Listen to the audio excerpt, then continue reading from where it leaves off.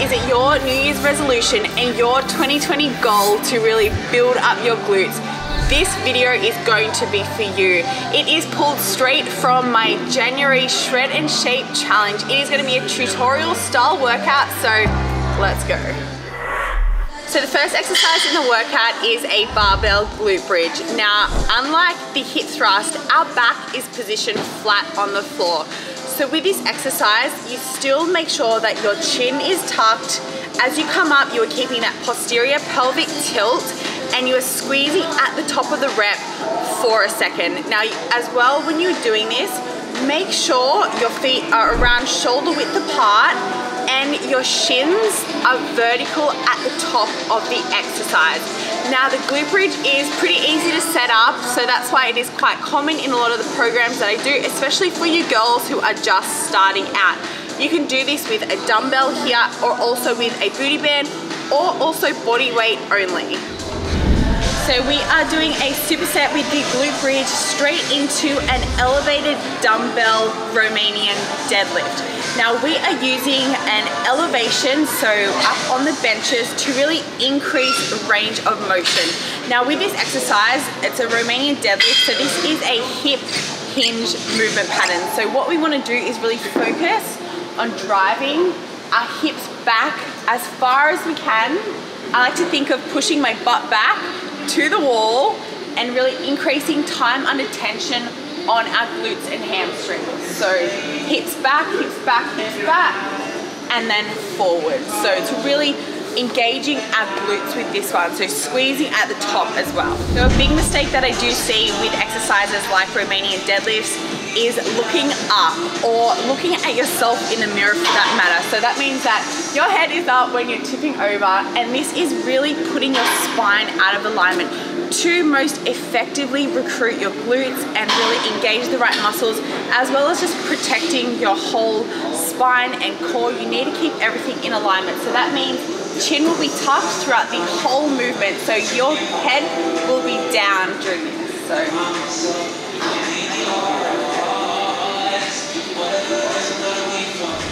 So next up we have good mornings. Now these are one of my favorite posterior chain exercises, and again, this is a hip hinge movement pattern.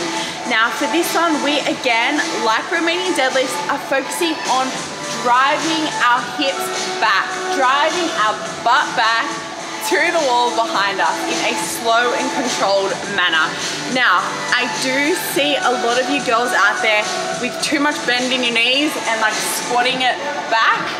This is not how you do a good morning. Your knees should have just a soft bend. If you are doing it with too much of a bend, you're really limiting that hamstring glute activation. So again, you want to really feel it stretch. So we're supersetting our good mornings with a dumbbell step up. I'm doing it with a high step. Now, if you are just a beginner, you can really scale this to suit your ability level. So you will begin with quite a low rise. Now with this one, we are really starting with our high foot placement to put our glutes and hamstrings on a maximum tension from that beginning point. So from that starting point. This exercise is all about your front leg. This is what is going to be doing the work. You are not pushing off the leg that is back. It's all about driving out of your front foot. So what I like to do is I like to just keep this back leg pretty much like I'll touch the ground, but it's only just with the top of my foot. I am driving out of my top leg. Now with this one as well, you want to make sure that you are keeping your chest up and just focusing on stability and balance and keeping everything locked on tight. With single leg exercises, I do see a lot of you girls wiggle wobbling around, and a lot of the time it is because you're just not engaging your core, so not pulling everything in tight. So that's why it is important to really squeeze everything in, keep it locked on tight, and this will really help you stay controlled with the movements. Lauren, what are you doing to me? This is a killer. So next up we have our curtsy lunges. So these are one of my favorites for glutes actually, and they do feature quite a lot in my programs. Now these need to be done correctly in order to feel them the right way. I see a lot of people really overstepping the curtsy lunge, and it puts a lot of strain on your knee joint. So you need to find a spot that is really comfortable, and so that you are not over exaggerating your foot placement. So as you will see when I'm demonstrating this exercise, my back foot is stepping just outside my front foot. So I'm keeping quite a strong alignment so that I am maintaining that balance and stability. If you are new to this, you can start out with body weight only, but as you can see here, I'm holding dumbbells and just stepping out. I like to do them just one leg at a time. This is a great unilateral glute exercise.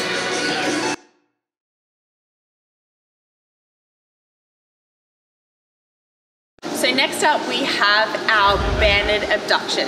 Now I don't have a seated abduction machine at this gym, so what I'm going to be doing is using a band for this. So this is a great alternative for you girls who train from home and still want to be working those glutes. Now this is doing one of my favorite methods. This is doing our backward lean into our upright position into our forward lean for reps.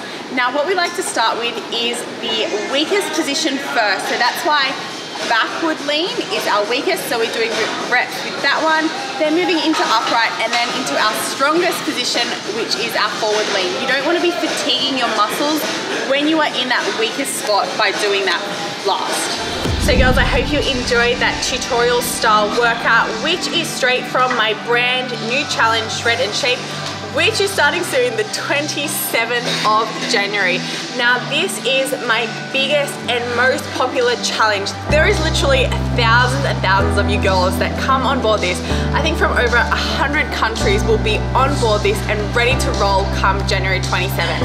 It really is the entire complete package. It is an experience with your nutrition, your training, your mindset, and total community that we have. You'll receive your meal plans, your macro and calorie breakdowns, which is all accessed on my app. You have the ability to make food swaps and also all of my favorite macro-friendly recipes.